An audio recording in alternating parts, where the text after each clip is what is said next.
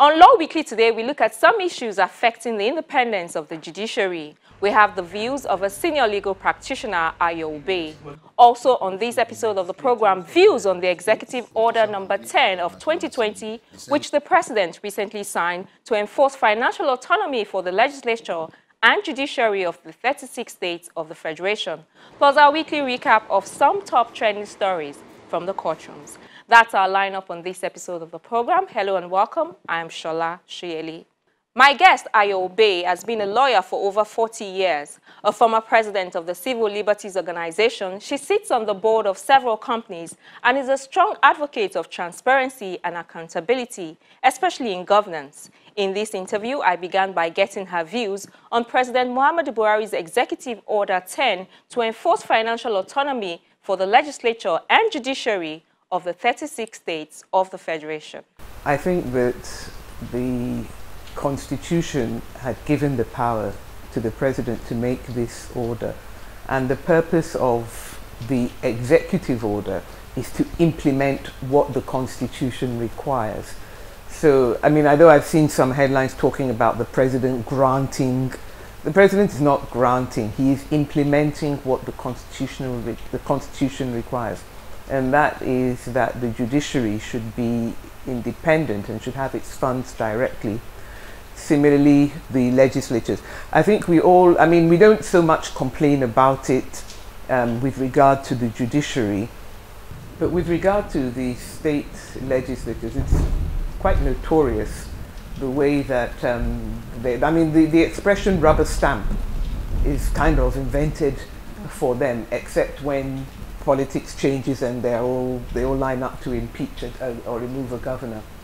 But even with the judiciary, the requirement to have to go and ask the governor for things. I mean, recently I had cause to comment on the fact that the acting chief judge of a state and the acting president of the Court of Appeal of a state went to pay, quote and unquote, a courtesy call on the state governor, and then he had given each of them a car and so on. And my response to that, and this was even before this executive order, was that if the, first of all, I didn't like the idea of a courtesy call. The judiciary can meet with the executive to discuss what needs to be done, but when it becomes a courtesy call, then the governor is seen as giving out gifts of cars. And at that meeting, the acting president of the State Court of Appeal talked about removing the shame that they felt before their counterparts from other states, which I thought was doubly embarrassing, because to me it was a question of, if the judiciary needs cars, why can't they buy them for themselves? Are cars the priority of the judiciary? So that the importance of what the President has done is that the judiciary will decide how it wants to spend its money. And quite frankly, if the judiciary chooses to spend its money on luxury SUVs, then it will have to explain to the people why their cases are being delayed, why they're not being heard, why they are still not able to implement electronic recording of proceedings and so on and so forth. Because these are the things that people are expecting, and we are seeing a lot of the holes exposed. So even the judiciary is somehow beholden to the state governors. Now, the state governors may want to continue to hold the reins of power.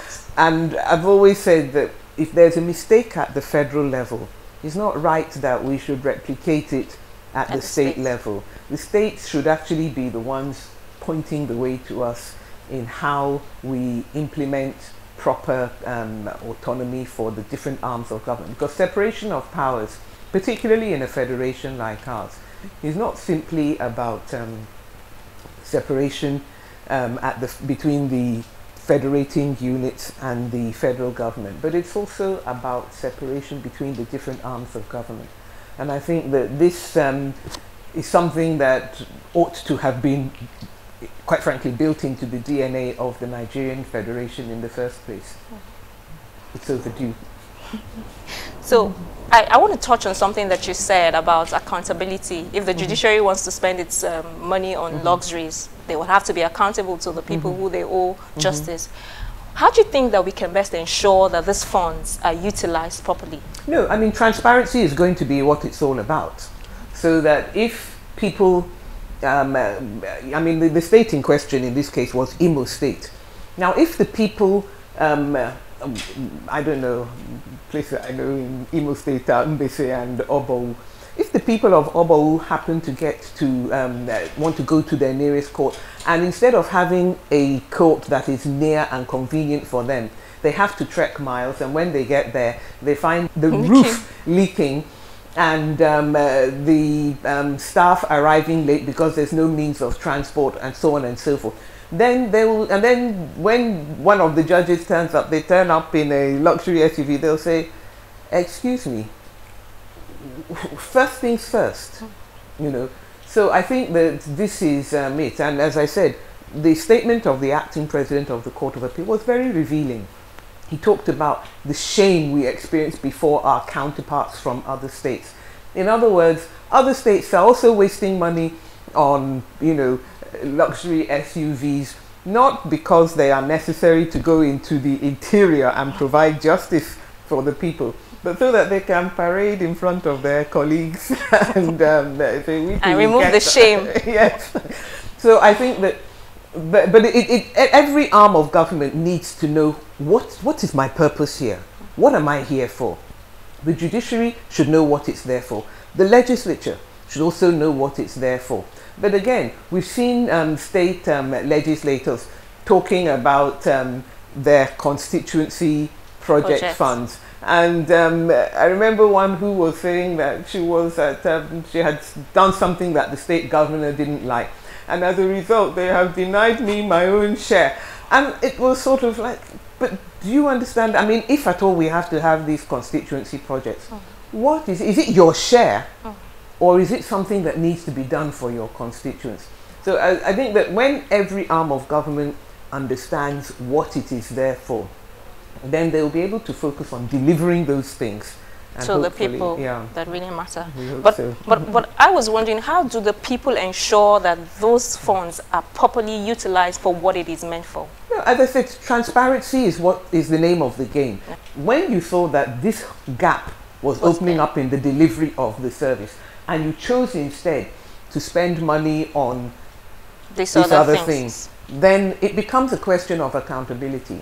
So I think that it's not that people can rise up and say the chief judge should resign, or they can remove the chief judge like that. But when the outcry becomes much, you will find that judges will say it's better for us to deliver rather than for us to parade ourselves in fancy cars and stuff like that. Okay, I want to talk next about human rights. You've been at the forefront of championing the protection of human rights. So if you do a comparison of the military years and where we are now, especially this current government, would you say that there's anything to cheer about in terms of protection of human rights? Well, I think obviously there will be something to cheer about, because under a civilian government, which is bound by the Constitution, there is redress.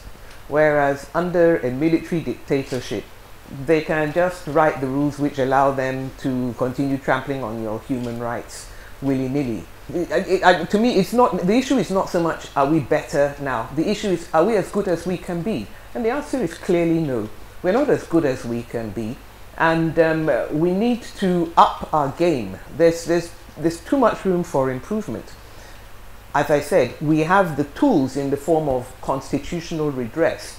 But even then, we can see that the sluggishness of the response to court orders, the fact, again, this speaks to the issue of the independence of the judiciary, the reluctance of some courts to really be very firm about laying down the, or standing up, I should say, for the rights of the Nigerian citizen when it's called for, are cause for concern.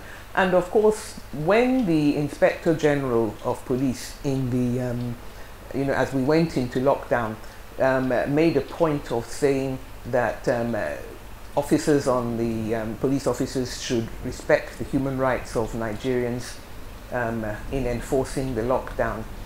The fact is that it's one thing to say it for the cameras and the news media in English and so on, but did the message percolate to the grassroots, to the front people, line? yeah.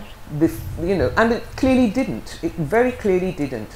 And what's more, it was always a question of reacting when somebody had been caught on camera doing something wrong.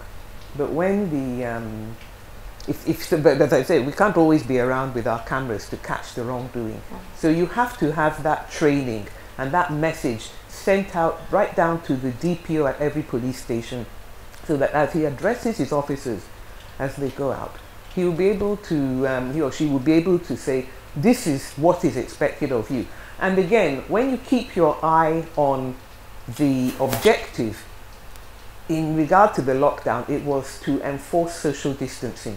Did it make sense then to gather people together and punish them for not, you know, or to even be shooting at them as they were running away, because your objective was to send them home? So these are some of the gaps. Human rights is not something that we achieve and then we go to sleep. It requires constant updating, constant reinforcing. And so I can't be spending my time looking in the rearview mirror, because I'm not ready to go back to a situation where I depend on somebody's goodwill, somebody's arbitrary kindness as to whether or not I enjoy what are supposed to be as my human rights. As Fela said, you can't dash me my human rights. You talked about the lockdowns. I want us to talk about the pandemic. What lessons do you think that the judiciary can learn from the global pandemic? Some people say one of the benefits is that it has forced us to use technology more. But yeah, I think it does. I think that's clearly a benefit. But I also think that the judiciary needs to go back to putting in place procedures which, before you get to trial, can be done without people having to come to court. I was saying during the period of lockdown that I would expect chief judges to send out practice directions which would either allow parties to mutually agree to extend time for filing processes that were out of time, or to say that time would not run during the period of the lockdown, so that we wouldn't face a situation where once the courts start sitting again, we all have to start crowding into the courts to file our applications for extension of time, crowding into the banks to pay through the remitter system for the penalty for late filing, crowding into the courts just to argue things that people are not going to. Practice directions should solve that. That's what I felt should be done, because we can't wait until it's over and then we say, oh yes, this is a problem, because it's unnecessary.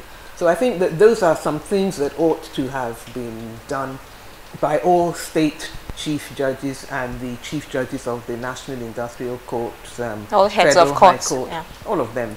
They could have done that so that we don't have to waste our energy on unnecessary court appearances. Finally, I know that you recently celebrated 65, and I want us to talk about what are the life lessons, you know, what has life taught you at 65? What can you share with us? I'm not sure that I really have any big lesson to share. Because essentially I've realized that whatever you're agitating about, you'll either get through it or you won't. I remain somebody who does not like to go to the extremes. I'm very happy in the middle of the road. If that means I'm one of the tepid people who will be spewed out of the mouth of our Lord, it's not going to change me. I'm not going to insist on people being in agreement with me and condemning them to the outer darkness if they don't. We're only here for a short time in the end. I waste a lot of my time, but then I've also learned that, and the lockdown has underscored that for me. And of course, because I'm in the at-risk age group, I stay home more than I go out. Laziness suits me. So is anything going to change post-COVID-19? I'll probably go to the office less. I mean, since the lockdown was lifted, I have been to my office, but I don't go there to sit down and spend the day there just occupying the office space. It's true that I get a lot more work done if I go to the office, but you know, you see my briefcase over there. I think I opened it. The work that I brought home to do, I have not really opened it to do it.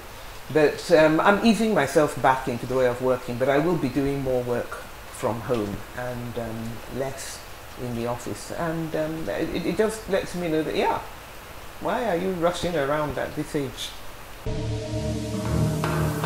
Welcome back. We're sticking with the issue of the Executive Order number 10 of 2020 recently signed by the President against the background of criticism in some quarters that it is overreaching and infringing on the powers of state governors. We got the views of two senior lawyers on the issue.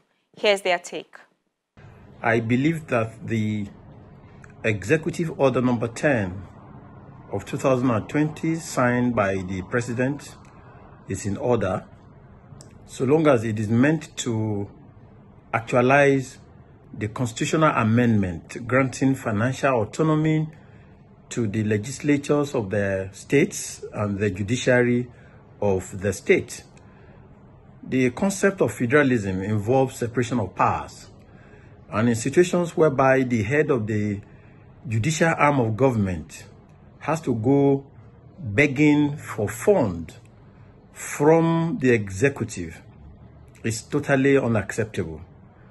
Most of the cases that are being prosecuted in the courts are against the executive. We have cases where a chief judge has gone to meet a governor to lobby for the release of funds, and the governor was chastising the chief judge, saying that judges in the state were giving judgments against the governor and the executive. So invariably, he who dictates pays the piper will dictate the tune. So I believe that in this instance, the president has not done anything wrong. The amendment has already separated the fund of the judiciary away from the fund of the state. I think what the president did was he set up an implementation committee, presidential implementation committee in 2019, and they took memos from various stakeholders and came up with a recommendation, and that recommendation is what culminated into the executive order that the president himself signed last Friday. Now, what is the executive order? The executive order is usually used in presidential system to give effect to already existing law. The provision of the constitution is very clear, and the president ought to maintain and apply the law, including the constitution and any act of National Assembly. The same with the governors, all the laws of the state legislature. So now that the president has seen a provision of the constitution that has been observed in breach by the state governors, and over time people have been complaining and throwing all their arms all in air that, oh, there is nothing we can do about it. I know these governors enjoy immunity. The president, in order to give Nigerians good governance and ensure due compliance with our constitution, has come up with this executive order. What is he saying? The executive order is not trying to breach act of federalism. No, the issue of federalism. He's saying, since there has been a law, and the state legislators usually pass what we call budget annually, making provision to how to spend the money from the consolidated revenue fund. Now, if you have made that provision in your state laws, applying the budget is an issue. And if you fail to apply the provisions of the budget, the executive order now says, when you come for your federal government allocation at Abuja, then the Attorney General will advise the Accountant General to withdraw certain amount of money that is due for the two arms of government. The purpose is to ensure good governance. The executive order is not in violation of the provision of the constitution. Rather, it is giving effectiveness and life to the provision of the constitution that has been there, but which these governors have actually observed in breach. So to me, anyone that is making so much noise about the issue of violation cannot in any way get it right. I'm happy that the governors have mellowed down and they have agreed to approach the Attorney General in order to give a proper interpretation as to the meaning of that executive order, so that they all work hand in hand in order to ensure compliance to the provision of the constitution that has always been there, but always observed in breach. So it's kudos to the president for bringing this to bear and making sure that the governors for once will begin to obey the laws of the country. I also believe that to give this particular nation good governance, we must make sure that other arms of government, like the judiciary, is really independent in obedience to court orders. That again will go a long way in making it effective for all the citizens of the nation. And just before we go, here's a recap of some legal stories we're tracking at the courts. A federal high court sitting in Abuja has affirmed the powers of the Independent National Electoral Commission (INEC) to deregister political parties which fail to comply with the provisions of the law, particularly Section 225A of the 1999 Constitution as amended. In the suit filed by the National Unity Party, one of the 74 parties deregistered by INEC in February 2020, the court insists that the constitutional powers of INEC and the reasons given by it for the deregistration of some political parties are valid and in conformity with the law. The trial judge, Justice Taiwo, also dismissed the argument of the party, which is the same legal argument by the 74 deregistered parties, that until all local government elections in the country are held, instead of only the FCT local elections, the electoral umpire cannot deregister them. With the judgment of the court, only 18 political parties will be participating in the Edo and Ondo state governorship elections, scheduled to hold on September 19 and October 10, 2020. Staying with election matters, the Bayelsa State Governorship Election Petition Tribunal sitting in Abuja has commenced the hearing of 5 petitions pending before it after dismissing 5 others for lacking in merit. The remaining petitions before the tribunal are that of Barrister Ebizimo Biriai, filed on the 25th of February 2020, Vija Apuama, filed on the 21st of February 2020, and that of Advanced Nigeria Democratic Party, filed on the 26th of February 2020. Others are that of Mr. Ibiene Stephen and the United People's Congress against the Independent National Electoral Commission, Governor Doye Diri, Deputy Governor Lawrence Erujakbo, and that of the People's Democratic Party. At the hearing of the petition, the chairman of the tribunal, Justice Muhammad Sarijo, stressed the need for all parties to cooperate with the 3-member panel of the tribunal in order to ensure a speedy dispensation of the petitions. Still in Abuja, a federal high court has discharged and acquitted Senator Ademola Adeleke, whose standing trial on allegations of examination malpractices preferred against him by the federal government.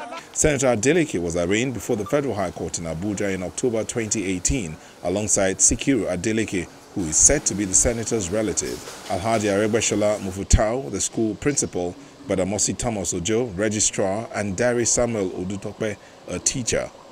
The senator and Mr. Sikiru Adeleke were accused of fraudulently, through impersonation, registering as students of a community grammar school in Osun State to enable them sit for the National Examination Council exams of June-July 2017, while the other defendants were accused of aiding the commission of the alleged offense.